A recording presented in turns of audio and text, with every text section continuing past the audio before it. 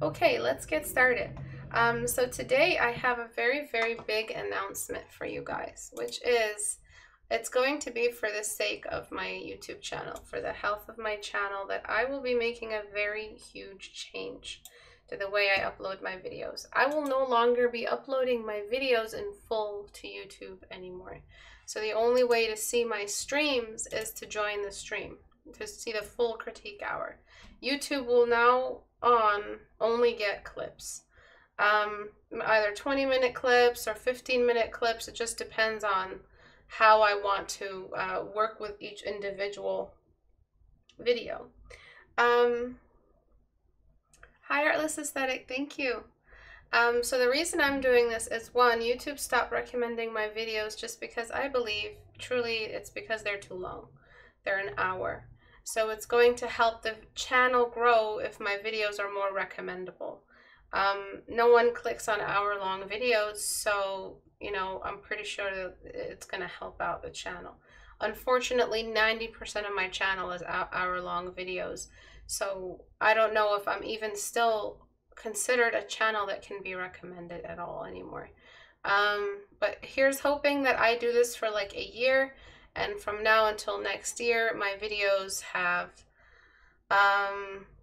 that the whole change that I did actually benefits the channel in a big way. So yes, no more full YouTube videos, full critique hour videos on YouTube.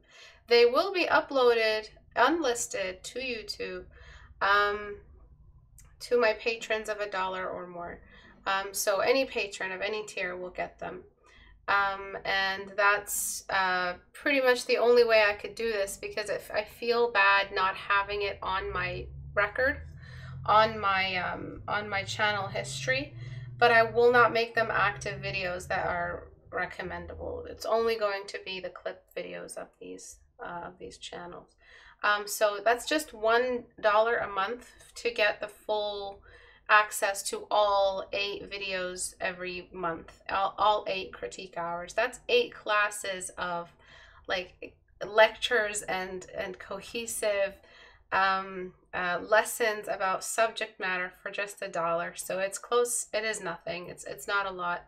But the reason why I'm attaching it to the tier system on Patreon is it'll also help my Patreon grow, and it'll also bring back support for the channel from another avenue. So I feel like this is the best way for me to remedy the Patreon goal and remedy the YouTube recommendations channel slowing down business, because it's gone down. It's gone way down. I get less than 1,000 views a video, where 2 years ago I got like 15,000 views a video. So yeah, I'm trying not to stress out thinking about that last fact I just shared, but hopefully, you know, it does help, and it does change the way we are dealing with YouTube changes. Helps us deal with YouTube changes. You too can help support an Istebrak for just 3 cents a day. Okay. Okay, so let's get started on the critique hour. So what are we looking at today? I thought some 14-day challenge might be fun, because we haven't done one in a while, and it's always good to do them between major, you know, like at the start of the year or something like that. It's always good while people are still crazy and excited and ready to start working. A 14-day challenge critique, any kind of diagnostic stuff is really great for that. Hi Dash. It's only sad for YouTube. Yeah, so if you're a subscriber, if you're a patron, you will get the full videos. Nothing is really lost. It's just I will no longer be posting hour-long videos on YouTube. It's just not going to happen anymore. Okay, so this piece here, what's happening is that the whole face feels unwrapped. It feels like you've ironed out the head. What needs to happen is we need to completely rework what the decisions you've made here, and how they've affected the image. So you've given him these big Disney princess eyes, which I feel like have, yeah, they've made the face feel finished, but it's part of that other issue that students are dealing with nowadays, which is let's give everything anime eyes. And the reason why that's a problem is because you're losing a massive margin of realism when you enlarge pupils this way. Right, he looked like a very big guy. And by big, I mean like Star Wars big, like unusual big. Like a creature, humanoid thing that was very big from outer space. Kind of like those Prometheus creatures, those people. You also had no jawline. So the jawline for men and the neckline are pretty close together. Usually the male neck is also just protrudes just a little bit.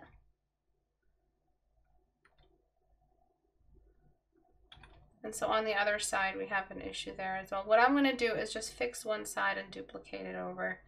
I don't have time because I have the other one to do as well. All right. So once you know the difference, the core differences between male and female faces, you'll be able to pull off way more tasteful androgyny.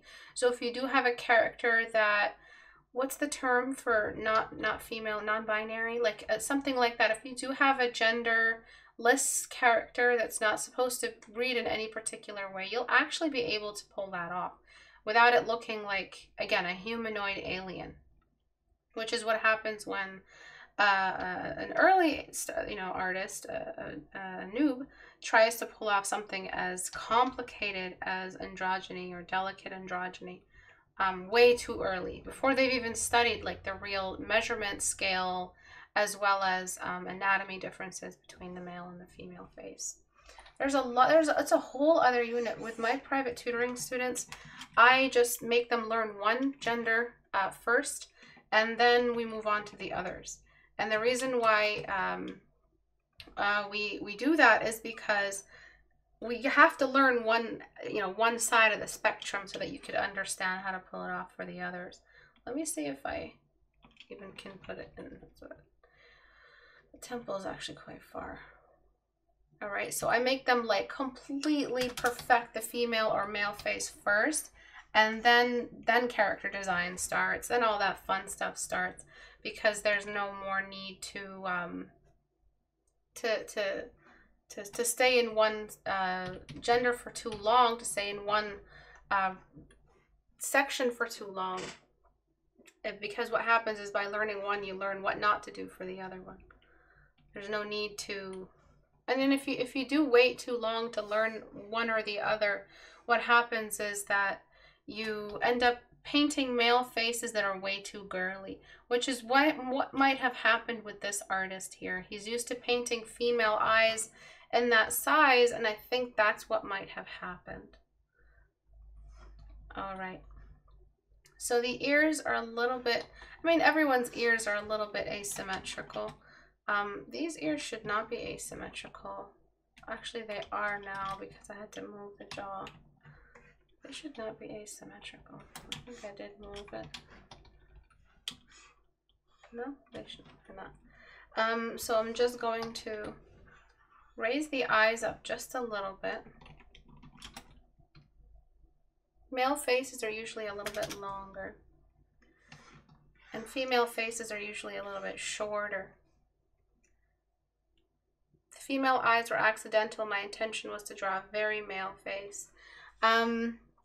Yeah, and when you draw females for a really, really long time, for too long, like that's why I don't let students stay drawing females for too long in my private tutoring, is because you will have that permanent cuteness to everything you paint. Even if you're trying to paint the burliest dude, you'll end up painting him with really big upper eyelids, and he just looks like the fanciest, cutest little guy, but with like a gigantic thick neck and a gigantic body. And at that point, it's uncanny. It's not androgynous. It's uncanny. All right, so what I'm doing now is I'm just restructuring some of the blocking we have here, trying to find exactly what you were doing with the nose.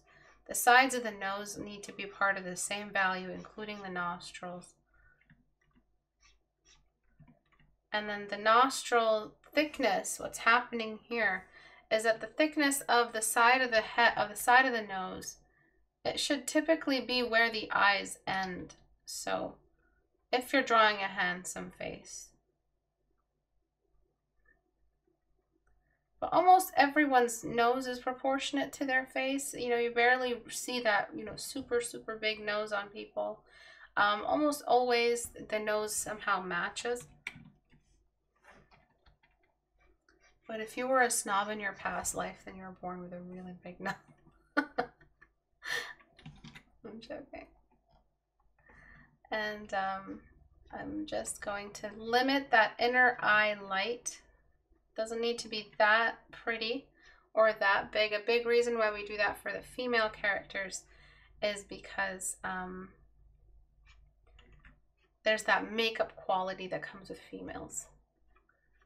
All right, nice flat eyebrows. And I think what you're doing with the shadow under the eyes is too much. So now he's like a handsome guy. He still has the same beauty.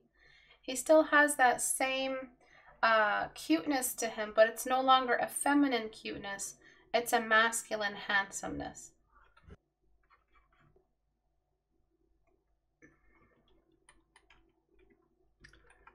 And I'm just gonna actually do one more little pinch on the sides, just because I feel like I was a bit too cautious with all that. But I want to show you guys a really quick trick. If you want to make him look a little bit less cutesy, a little bit less, not effeminate, but a little less pretty boy, all you got to do is bring the eyes closer in together. What that does is that it gives it this masculineness.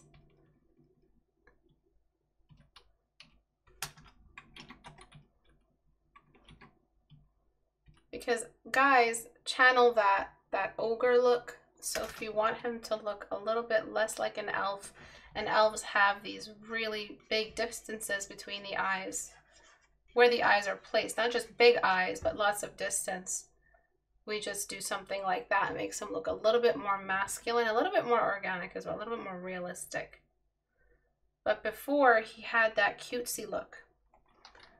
And this eye was actually a little bit too far.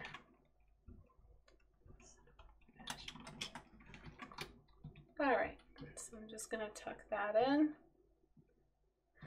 and do the before and after so you guys can see it. I wish I could have done more, but alas, I'll jump onto the other one and call it a day. So before, let me see if I can get rid of that stuff. All right, so you see how he was flattened? His eyes were gigantosaurus. After. The nose, the smile, the mouth. Tell me that doesn't look like Ted Cruz. Right? Yes, he looks like my adorable chunky cousin before. So the reason why the 14-day, the reason why this is needed, this after is needed in your skill set, is because this is the neutral universal and this is not. Plus those pupils and iris were so huge, Robbie. They were gigantic. You can see how that's a problem, right? They looked like sweet grandma eyes, you know, a little girl eyes. They did not look like the eyes you'd give a hunk or a character that's supposed to be, in the trope, it's supposed to be a strong character or a strong masculine character. Okay, this isn't the same person. What's going on? People are changing their names? Give him a big scar or do that with the eyes, I guess.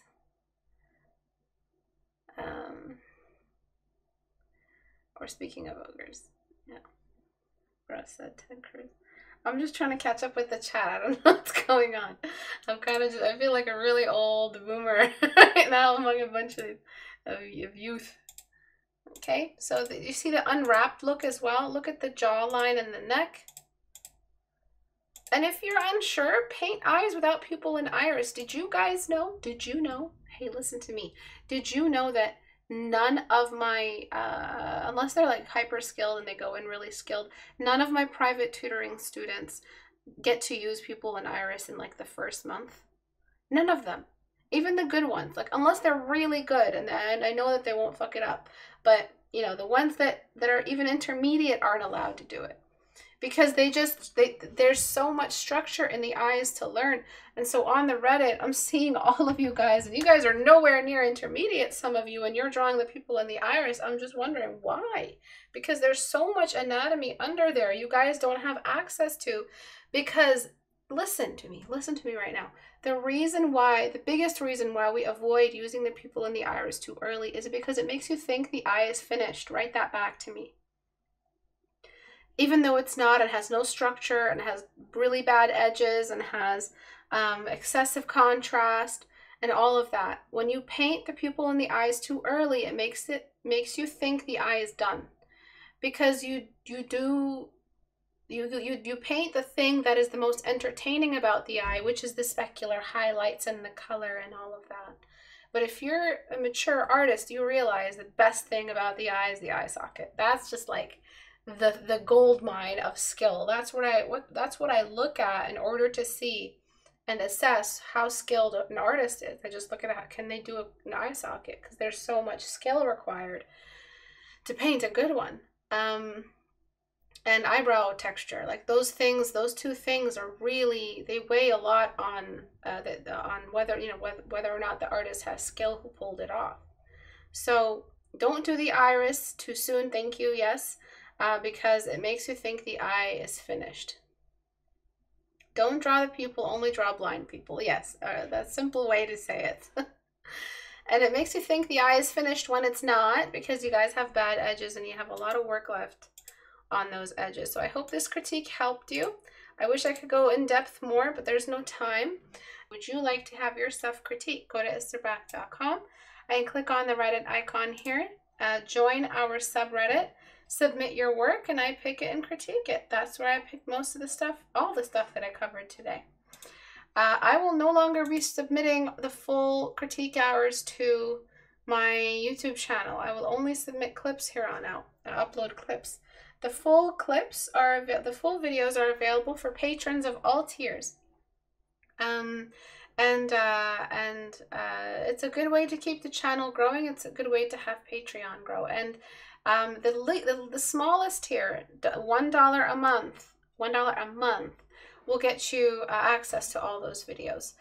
So if you have used Patreon, if you feel like dealing with the Patreon checkout, support me on Patreon for $1. It's $1 a month, $12 a year. And if everybody, I know it's a very little amount, and then the next guy might do it, but they really don't. And it's just a way to keep the channel going. If it wasn't for my patrons protecting my channel, the limiting of my channel in the last year because of YouTube would have literally led to the effect of my livelihood. Like, it would have completely affected me in a huge way. My patrons are the reason why this is all still possible, why I can still do Critique Hour. So thank you everyone who's ever joined as a patron. I really appreciate it.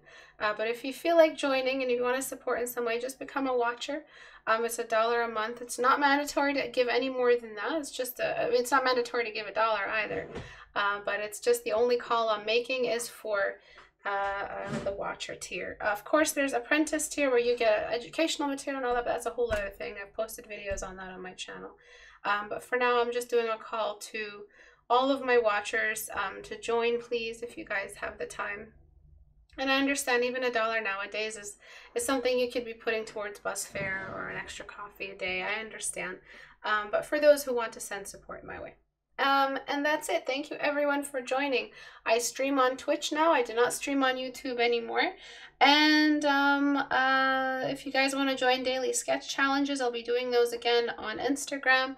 I will be uploading a community challenge very soon towards Valentine's Day. Something probably Valentine's Day themed for February. I'll upload it soon so that it gives you guys a month to do it. If not, then it'll just be for the spring. It'll be like a spring harvest goddess type of equivalent of that. Any other announcements? Portrait Studio is on sale if anybody wants it. It will be on sale for the rest of January, and then it'll go back on to non-sale price. Thank you everyone for coming. I'll see you guys on Tuesday at 5 p.m. Eastern time. Bye everyone.